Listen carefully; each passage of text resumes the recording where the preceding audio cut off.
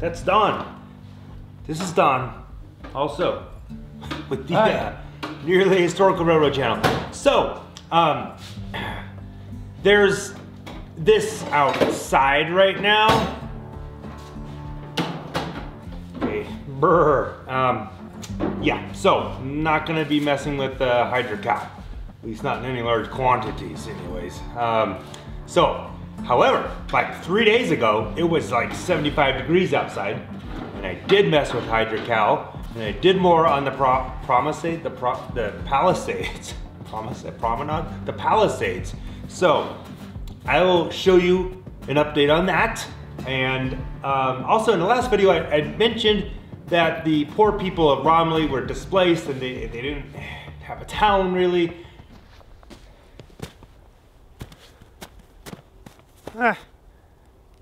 Okay, where are the buildings? This is it. This has got to be it. Where's the buildings? Where's the town? I got home and I started feeling bad about that. So I worked on some buildings and I just wanted to get like some basic shapes done so I can figure out where their foundations kind of need to be. So I think that's what I'm going to work on at this moment. Really? Oh, come on. I'm traveling for like a month. Where is everything?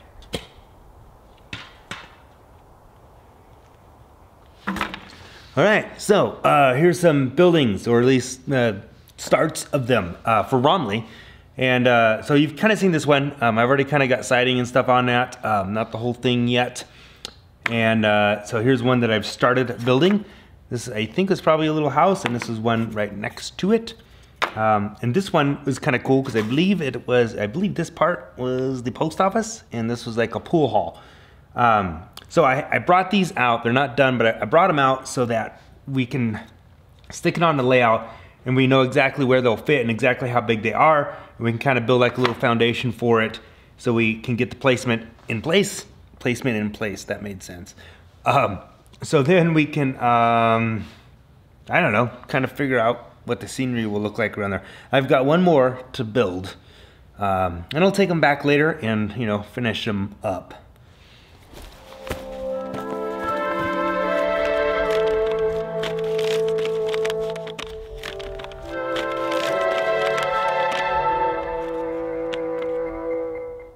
Okay, this is the Romley area. This is our stand-in depot. It's close to the right shape, not quite the right size. But anyways, these other buildings are just kind of stand-in buildings we stuck here. One of these log cabins is actually gonna get combined with another, and that will be one of the buildings. But the buildings that is brought, we're going to stick them in here and see how they fit and where we want them. Just never mind the container train, you know, behind Romley, you know. Times change, but anyways, that's that. Okay, well, sorry about the mess back there, but it is what it is.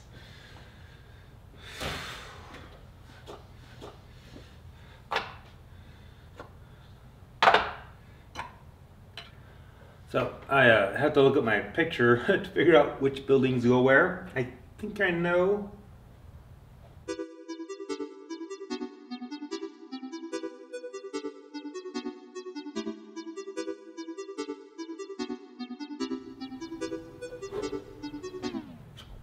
Oh, I was like really confused for a while because this depot was sitting here and I'm like, okay, the one building goes here and then there's another bigger building here, but this is like a really tiny spot.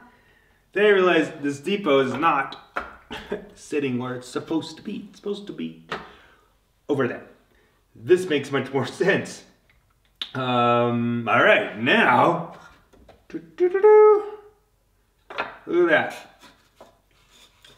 Cool. Almost fits my drawing exactly, but a little bit different on the front because it didn't stick out as far, but whatever, it works. It goes there, it's got a little... Alright. These ones, I don't know if there was windows on the other sides, and I didn't feel like cutting them out and putting windows in, so I just put one on one side, one on the other side. I think that will work fine. this building is like a bigger, I don't know, it looks like a bunkhouse or something. That's when I got one wall cut out. We're gonna need to keep doing more. Like I said, that spot there is going to be made up of a log cabin, because in the picture, it actually looks like it's a log cabin looking thing where all the other buildings have that siding on there. So anyways, I have this one and I have another one that's like the same size that can make up that building. I need to combine the two. So come with me and let's go look for this other building. We're gonna have to extract it.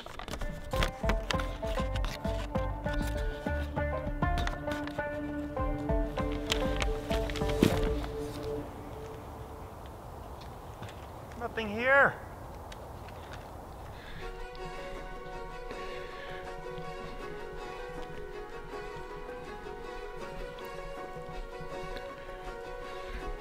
So underneath the layout is some pieces from the original narrow gauge layout that we haven't actually used.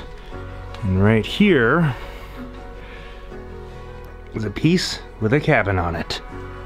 And that cabin is the same width as the other one.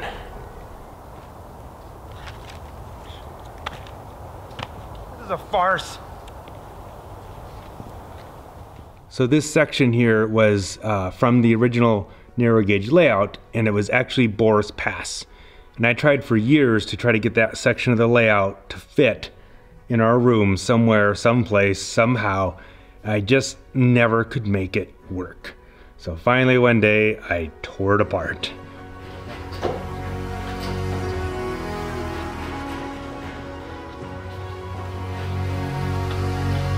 And while we're underneath here looking around, here's another section of that layout with scenery, some trees and a snow fence. And that will get used someday. All right, so we got that cabin. And we've got this cabin. I'm going to, I don't know, stick them together in some way. I know the roof is a little different, but that's okay. You know, maybe they're replacing that part.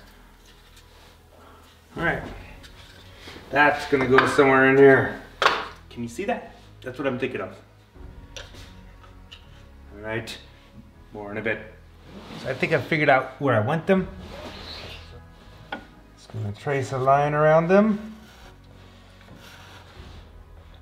And we'll put some wood down where that is.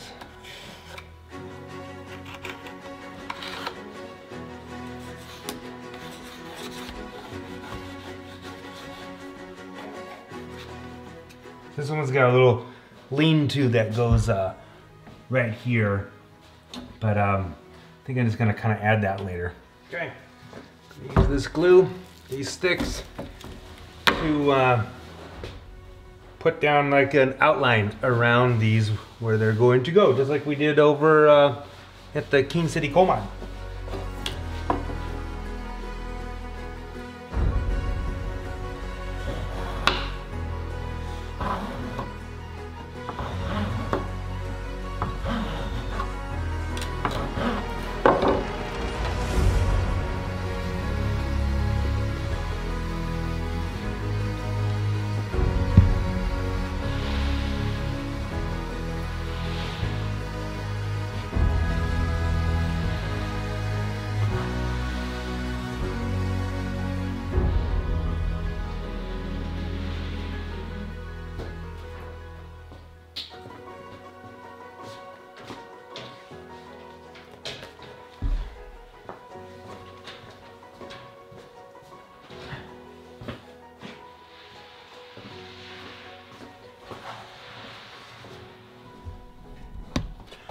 Okay, so I'm actually kind of excited about this. Quite a few videos back, I did a similar thing. You have to look at that video to see how I did it, but however I did it, it worked, but it took a lot longer and it ended up a little bit tight. This, I think I've come up with a little bit different method, and I'll explain to you a little bit later why we're actually doing this. I'll show you some examples. Actually, I'm gonna do that right now. Okay, so here we are in Como, and this is how we got the layout. But you'll notice how this building is in here. We can just pull this out like that, and there's this little inset spot for it. This is like wood or plaster or something that goes up right up to the edge so it just fits in there nice and perfect. Right here's some wood. So the scenery comes up on top, on this top part, and the wall goes on this inside part. So you can put this wood in here, get the scenery right up to it, even on top of it a little bit, get the building in there, and it's gonna set in there like perfect every time. So this is brilliant. I did this over here with this building, but it's, I think, a little tight and it almost needs to be trimmed a little bit. And that was a different method. I had to figure out how that was done, but now I have a better way. Okay, so I'm gonna go ahead and explain my new method. I think my old method was to measure the building, measure all the pieces, label all these little pieces, where they went, go to the layout, stick them down, and it took a long time to do all that measuring and stuff like that, and then bring it over to the layout. So this way, now I just do it basically live. I'll do it right in place pretty much. So I'll just pick one. I can actually just look at my tracing in this case. I'm gonna mark that. Okay, gonna get some glue on that. I'm gonna go ahead and put it down on this outside edge.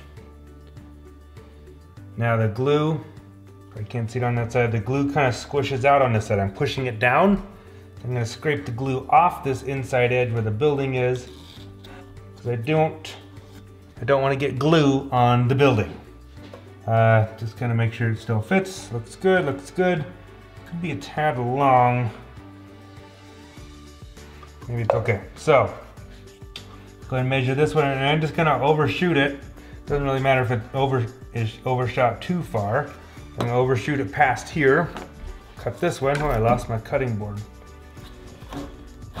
Okay, I'm gonna get some glue on this one. And I'm going kind of quick, because I don't want the glue to set up on me too much, because what I've found is I can make adjustments. So stick that down, squish it, get the glue to squish out. Don't care about the outside, but the inside, I'm gonna clean that out. Also, you want the building to fit in there nice, so you don't want glue in there. So I'm gonna stick the building here. It's not square. I'm gonna push it up to the front edge of that building. Perfect. And push it down one more time, and there and there. Still no glue on the inside. Safe to set the building in there. I'm gonna measure this one. Make this one kind of fall on the inside out here, over here. I'm gonna cut that. Okay, that's cut. Now, important here, I'm going to glue this. I do not want glue on my building, so remove the building carefully. Drop this in here. Get it where it needs to be, hopefully. Squish it down. Glue comes out. Clean that inside part. Don't want the glue on the building. Now it's still movable. Stick the building back in. Whoop. Stick the building back in, and it's big. So we're gonna push this in. You can't see it on that side, sorry about that. Push that in so it's against it. I don't want it super tight, but against it. You know, a little bit snug is okay. And also, I could see that maybe this board could swell a little if it gets wet when you do scenery, but you can come back in here and trim it. That fits in there nice. All right, let's cut this last one. So we're just gonna stick it there, measure it. So again, the scenery, the scenery is gonna come up to here, and you can just use sculpt mold or whatever you wanna use and bring it right up to that. Okay, got glue on it. Lift the building straight up. Don't move anything. Get that down. Squish it into place. Clean the glue out. Get that crack, seal up. All right. Get that all cleaned out. Okay, check the building again. Fits good, a little bit of a gap. Ended up with a little bit big gap there. I think we'll be okay. There we go, it's pretty good. All right, there you go. That's where that building's gonna go. You can run the scenery right up to this, and the building will always fit right in there. Nice and perfect little fit. I like this. So also, on these bigger ones, I did like 1, 2, 3 sides. I'm trying to see if you can see that. 1, 2, 3 sides first. And the same method, put the building in, take it out, put it in, take it out, measure, glue, stick. So like 3 sides, and then I let that set up for a while, so I didn't mess it up doing the other sides, doing this front side or whatever. The back ones were already kind of dry and set pretty good. But I also like triple checked the fitness of it. The fitness? It needs to lose some weight. Okay, so I was just talking to my dad for a second, and I want to point this out. I'm building these buildings with the idea that they're going in here. So you can see here I have this little edge.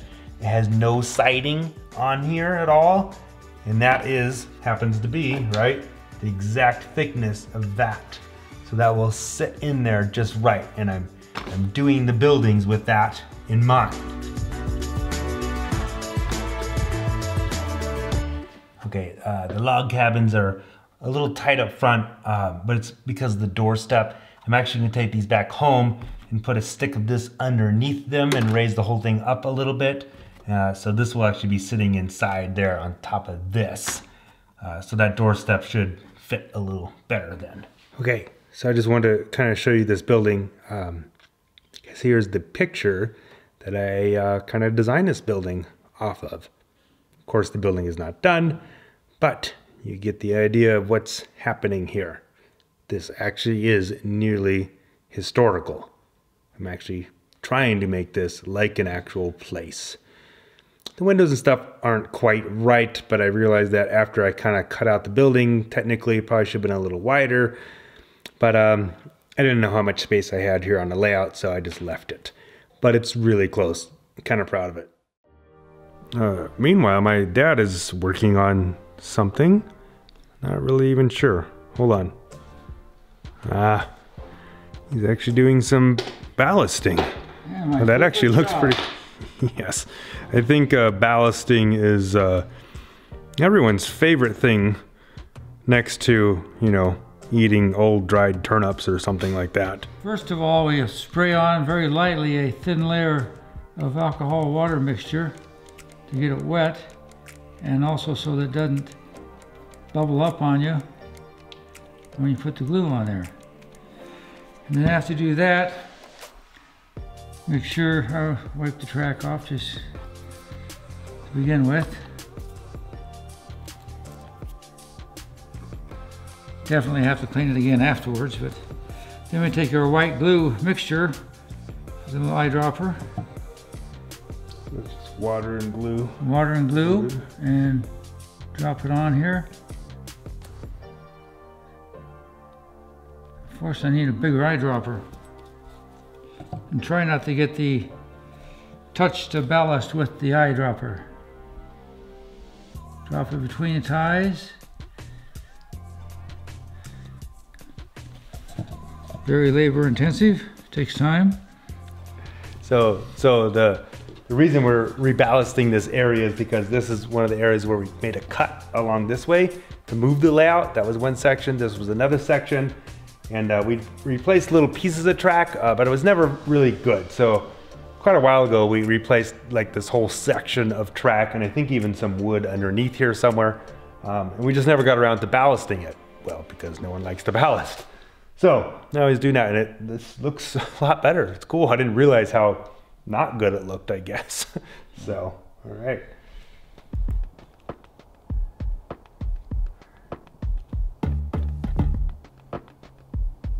All right, so Romley is getting some progress done.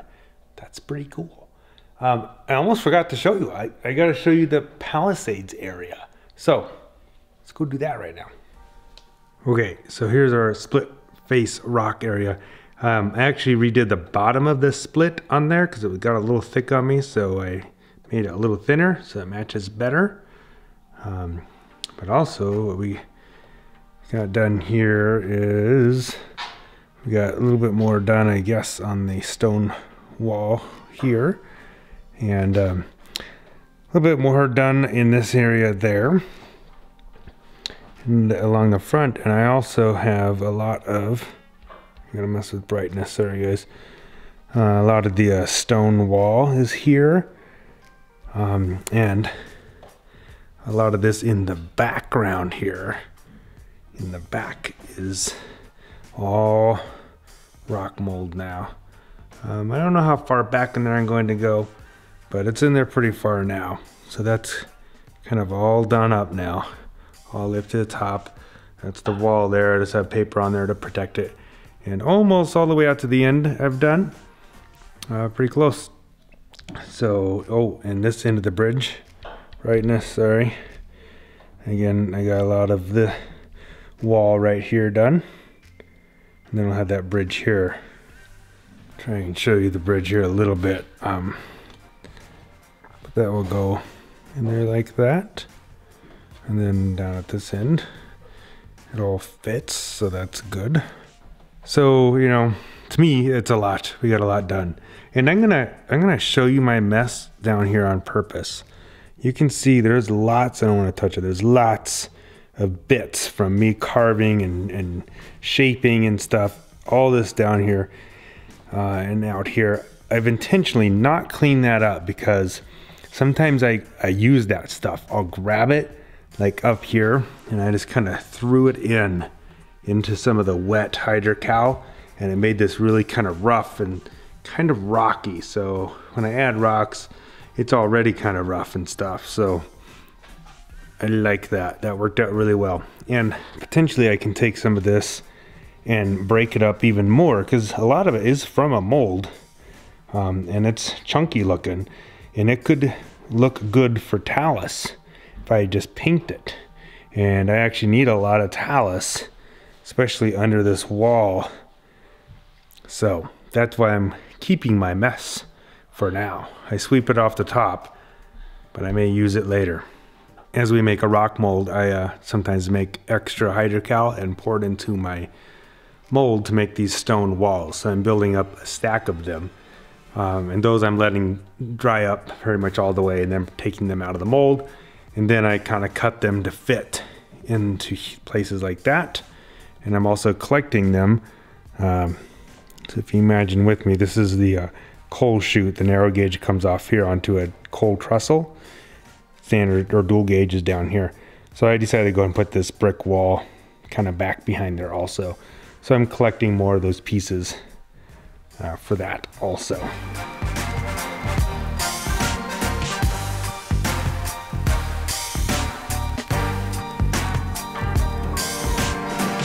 Okay, back over at Romley, the little log cabin building. Glued a strip of wood across there and on the ends. Made it all one building. So now it's all one piece. So I'm just saying, you know what? They added on one day. They added that on. And then it was like, that ain't enough. So they added that on. So, you know, that's the story. And that all fits in there. I went ahead and painted that edge also. So just in case you see it. But now that fits in there. Perfect. Very good. And while I was painting stuff, I painted these two strips of wood. Let me show you what they're for. So I showed you the bridge over at the Palisades. So basically this is just one solid piece of wood that is actually just the road base that goes all the way through here. So it's nice and strong. So I'm gonna go ahead and just literally probably just glue these sides onto there. I'll build some kind of center support. Be one there and one there. And let me show you this now. So what I'm doing with these is I'm going to run this like that, like that. This is actually just a piece of balsa wood that I painted, but it makes the top edge on there. So that will give it a little bit more definition. And also, what I'm going to attempt, I only have two of these pieces, is the second edge. That I'm just gonna put on this back side. I don't wanna get it close because I don't wanna get white on there. But I'm just gonna put it on this back edge. And you probably won't see that there's not like actual girder stuff on the other side, but you'll see the top edge of this, and that will match this top edge on this side. So that's my little trick. It's a cheap bridge, that's what it is. Let's come and take one more look at the old ballast job here. It will probably dry and look a little bit different color, but that looks so much better now. So my dad has also been working on putting toggle switches into fascia board, getting them mounted. So that's another thing he's been doing tonight. So anyways, you know what? I think that's it. That's it for this video. That's it for this evening. So subscribe if you haven't. If you enjoy the videos, please tell people about it, and that type of stuff. And all the usual, hit the like button because YouTube likes that. And ring the bell so you get notifications when new videos come out.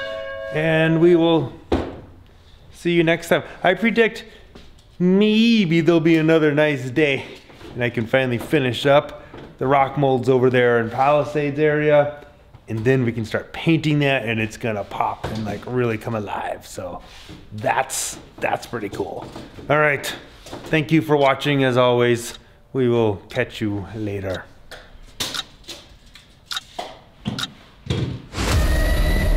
That's it. Going back east. Call me when you get to town. Maybe I'll come back out.